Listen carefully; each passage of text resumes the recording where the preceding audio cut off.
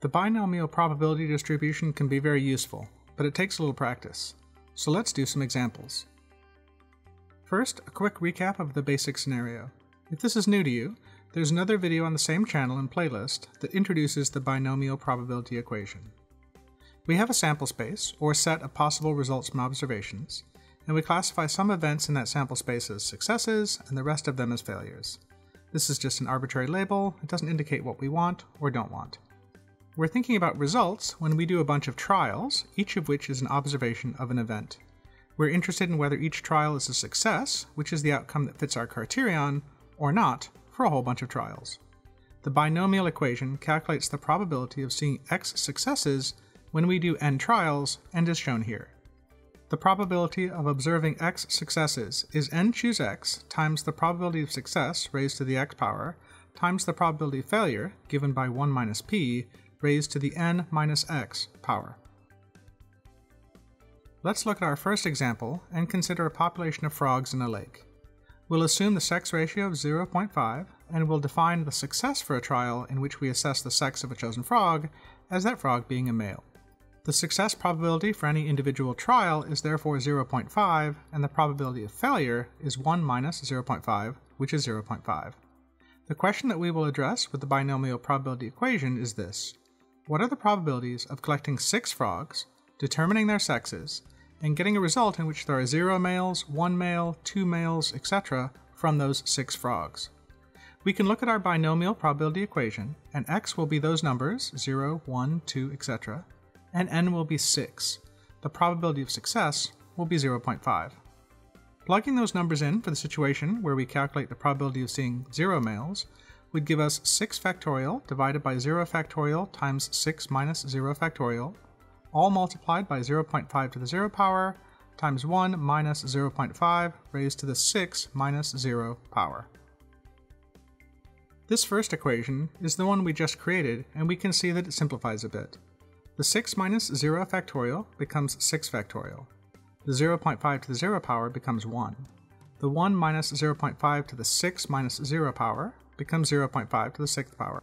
The 6 factorial in the numerator and denominator cancel to give us 1 times 0.5 to the 6th power, which equals 0.015625. We can also look at the probability of observing 1 male frog in our set of 6. Now the probability is equal to 6 factorial divided by 1 factorial times 6 minus 1 factorial, all multiplied by 0.5 to the 1st power, times 1 minus 0.5 raised to the 6 minus 1 power. The 6 minus 1 factorial in the denominator becomes 5 factorial. The 0.5 to the 1st power becomes 0.5. The 1 minus 0.5 becomes 0.5 raised to the 6 minus 1 equals 5th power.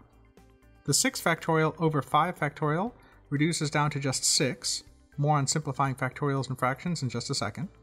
In any case, this 6 is multiplied by 0.5 times 0.03125 to give us 0.09375 for our final probability of seeing 1 male frog.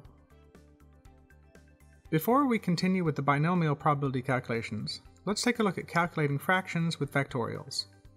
Let's look at 3 different ways to represent 6 factorial. If we write out the whole thing, 6 times 5 times 4 times 3 times 2 times 1, we can see that this is equal to 6 times 5 factorial. Likewise, it's equal to 6 times 5 times 4 factorial. Similarly, it's equal to 6 times 5 times 4 times 3 factorial. This is why the 6 factorial over 5 factorial simplified so easily in the example we just did. 6 factorial is equal to 6 times 5 factorial. The 5 factorials cancel, which just left us with the 6. If we look at the fraction of factorials for n choose x, we can see that it will always simplify considerably. If we expand out the factorial in the numerator, at some point the entire last part of it will be equal to the second term in the denominator, and those can be cancelled. This leaves us with fewer terms in the numerator and only 1 factorial in the denominator. Let's take a look at how a fraction for a large number of trials could simplify. For example, 20 choose 7. 20 choose 7 would be 20 factorial divided by 7 factorial times 20 minus 7 factorial. This would be 20 factorial divided by 7 factorial times 13 factorial. If we expand out the numerator, we can see that we would get 20 times 19 times 18 times 17 times 16 times 15 times 14 times 13 factorial. The 13 factorial in the numerator and denominator would cancel to give us 20 times 19 times 18 times 17 times 16 times 15 times 14 divided by 7 factorial. We can expand out the factorial in the denominator into 7 times 6 times 5 times 4 times 3 times 2 times 1. Once we've done this, we can see that a few more terms are going to cancel with one another. The 5 and the 3 in the denominator will cancel with the 15 in the numerator. The 7 and the 2 in the denominator will cancel with the 14 in the numerator. The 18 in the numerator and the 6 in the denominator can reduce to a 3 in the numerator. And the 16 in the numerator and the 4 in the denominator can reduce to a 4 in the numerator. Everything in the denominator has been cancelled, and what's left in the numerator is 20 times 19 times 3 times 17 times 4, which equals 77,250. Returning to our example now, we've already calculated the probability of seeing 0 males, or 1 male. Now let's calculate the probability of seeing 2 males when we choose 6 frogs.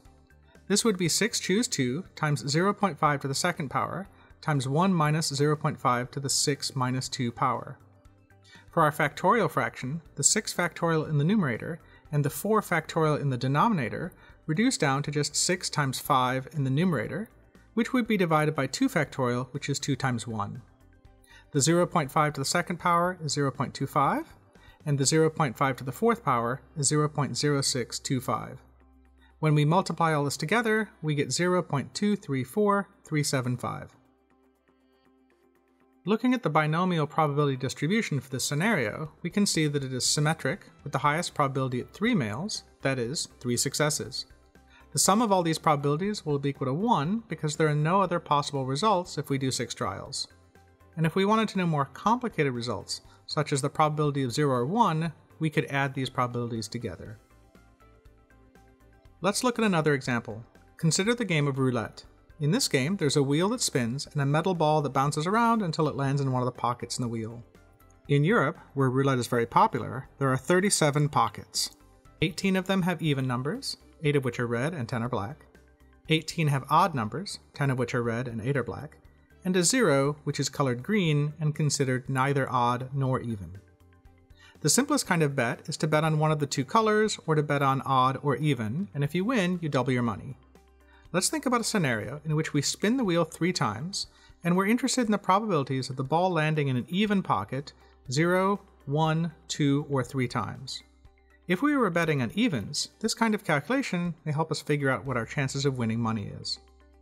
We can modify our starting binomial probability equation by putting in the 3 for n to get the second equation shown. When doing 3 trials, the probability of seeing x successes will be 3 factorial divided by x factorial times 3 minus x factorial, all multiplied by the probability of success raised to the x power, times 1 minus the probability of success raised to the 3 minus x power. To work with our binomial probability equation, the first thing we need to do is figure out the probability of success. What is p? Since we're thinking about the probability of getting evens, our probability of success will be the 18 even-numbered pockets divided by all the pockets, which is the 18 evens plus the 18 odds plus the 1 green, which isn't odd or even. Doing this division gives us 18 divided by 37, which is 0.486486. Going to our binomial probability equation for 3 trials and plugging this into our probability of x successes will give the following. P of x equals 3 factorial divided by x factorial times 3 minus x factorial, all multiplied by 0.486486 raised to the x power, times 0.513514 raised to the 3 minus x power. So what is our probability of getting 0, 1, 2, or 3 evens? Let's do the 0 first. We take our previous equation and plug in 0 for x. The probability of seeing 0 evens is 3 factorial divided by 0 factorial times 3 minus 0 factorial, times 0.486486 to the 0 power, times 0.513514 to the 3 minus 0 power. This leads to 3 factorial over 1 times 3 factorial, so those 3 factorials will cancel and the whole fraction equals 1, The 0.486486 to the 0 power becomes a 1. The 0.513514 to the 3rd power is all that's left, and that's equal to 0.1354. Now for the probability of seeing 1 even. The probability is 3 factorial divided by 1 factorial times 3 minus 1 factorial, all multiplied by 0.486486 to the 1st power, times 0.513514 to the 3 minus 1 power. The factorial part of the equation is 3 factorial over 1 times 2 factorial, and the 2 factorial cancels out everything except for the 3 in the numerator. The 0.486486 to the 1st power is equal to 0.486486, and for the exponent of the second probability term, 3 minus 1 is equal to 2, so the 0.513514 is squared. Multiplying all of this out gives us 0.3849. Now for the probability of seeing 2 evens. The probability is 3 factorial divided by 2 factorial times 3 minus 2 factorial, all multiplied by 0.486486 squared times 0.513514 to the 3 minus 2 power. The factorial part of the equation is 3 factorial over 2 factorial times 1, and the 2 factorial cancels out everything except for the 3 in the numerator. The 0.486486 squared is equal to 0.236669, and for the exponent of the second probability term, 3 minus 2 is equal to 1, so the 0.513514 stays the same. Multiplying all of this out gives us 0.3646. Now for the probability of seeing all 3 spins landing as evens. The probability is 3 factorial divided by 3 factorial times 3 minus 3 factorial, all multiplied by 0.486486 cubed times 0.513514 to the 3 minus 3 power.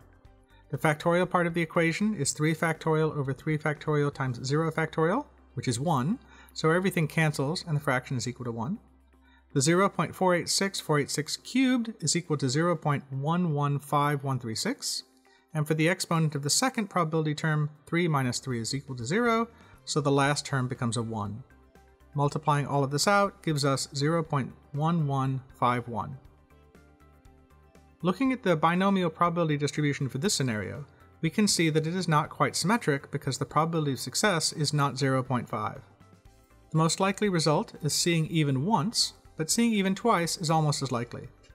The sum of all these probabilities will be equal to 1 because there are no other possible results if we do 3 trials. We can do a quick mental calculation to see an example of how the casino makes its money. Remember that for bets on even, the house doubles the initial wager if you win. If we place the bet on even and then keep it there for all 3 spins, our final amount would be 2 times 2 times 2 equals 8 times what we started with. And that's quite a big gain. But the probability of that happening is 0.1151, which is less than 1 in 8, which is 0.125. It's possible for us to multiply our initial bet by 8 times, but there's a slightly less than 1 in 8 chance of that happening. That slightly less is where the casino makes its money. An interesting aspect of roulette is that it is played differently in Europe and in the United States. In the United States, there are 2 green pockets, 0 and double 0, so there are 36 pockets instead of 35. The payout being double is the same, but the probability of success is now 0.473684 instead of 0.486486. This creates a slightly different binomial probability distribution for roulette in the United States compared to roulette in Europe. And if you look carefully, you can see that the probabilities of winning are considerably less in the United States. This may be part of the reason why roulette is much more popular in Europe than it is in the United States. I hope you found these 2 examples useful in terms of trying to understand how to calculate binomial probabilities and use the binomial probability distribution to answer questions about the scenario we're studying. Lots of phenomena we're interested in can be described in a binomial way, and the binomial probability equation allows us to predict how often we should see certain kinds of observations. Click to show your appreciation if this video was a success.